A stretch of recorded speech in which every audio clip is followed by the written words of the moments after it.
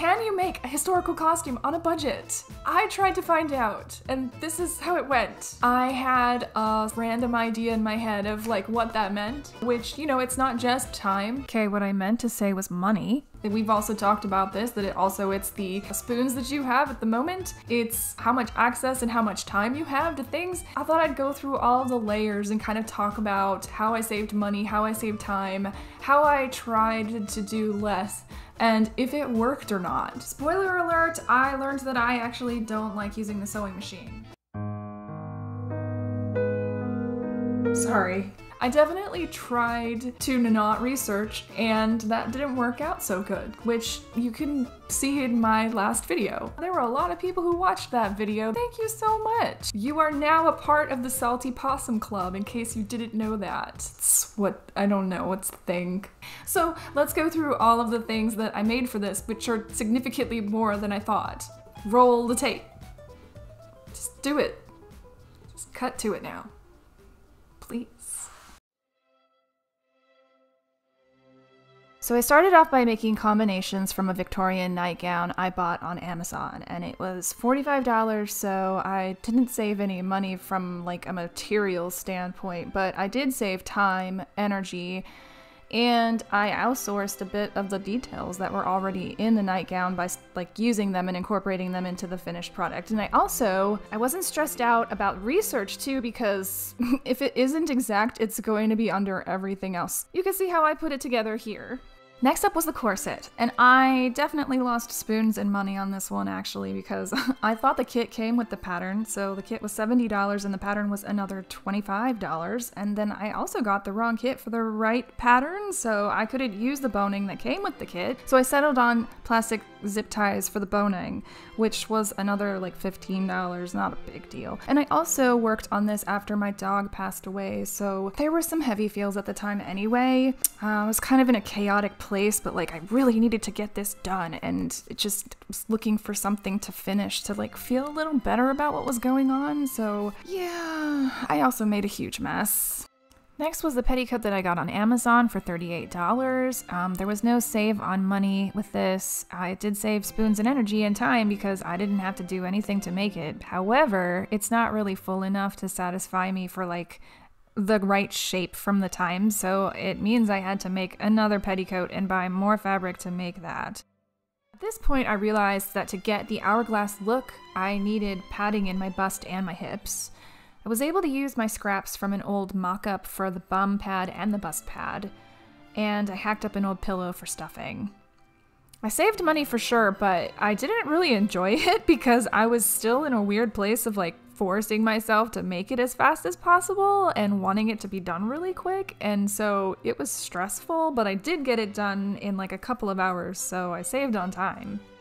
Once I realized the bright pink binding on my corset would show through my shirtwaist, I had to make a corset cover, and by this point I was sick of spending money, so it was time to recycle a pillowcase. I didn't care about the accuracy that much. I still spent some time looking up to get the general idea of the shape, but then I just made this as easy as possible. It took an hour, I saved energy, I spent no money, and this time I made sure that I did not get stressed out.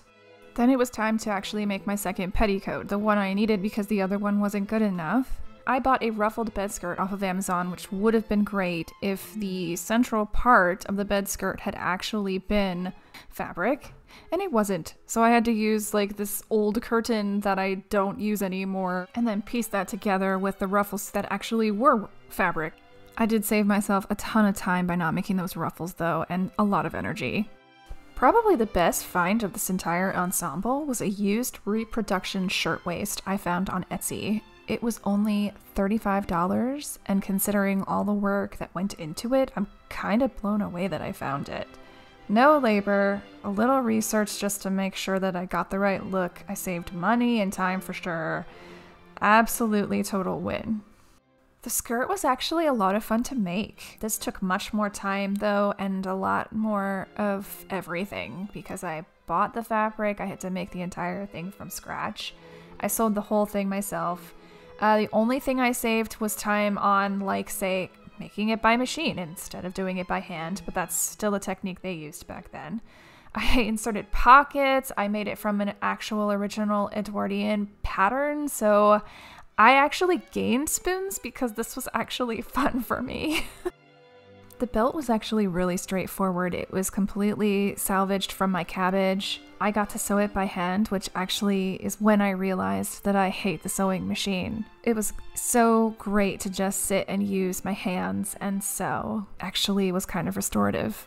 The item that actually took the longest was the bolero, and part of that is because I tried doing a mock-up first, and I just by draping it, and it was horrible. And then I found a free pattern online that sort of showed the pattern, and I had no idea how to size it up, so I just sort of guessed and used some numbers and some maths, and when I cut it out of the lining material, it actually worked okay, so I was just honestly really lucky. Then I handmade the ruching on there from the remaining fabric because I was definitely not buying more trim at this point. Overall, I felt much better doing the hand sewing aspects of it, but it took me a week, so there was no budget on time here. After that, there's really the only thing left to do was to make the accessories or find the accessories, so first I started off with my hat, which actually wasn't that hard to alter. You can just cut the brim off from the crown and then shorten it and then stitch it back together. Everything else was kind of just stuff I already had that I stuck on there. I found this amazing parasol on Amazon and these shoes that are also from Amazon. And this wig that's also from Amazon. And all of those required 0 energy, so yay.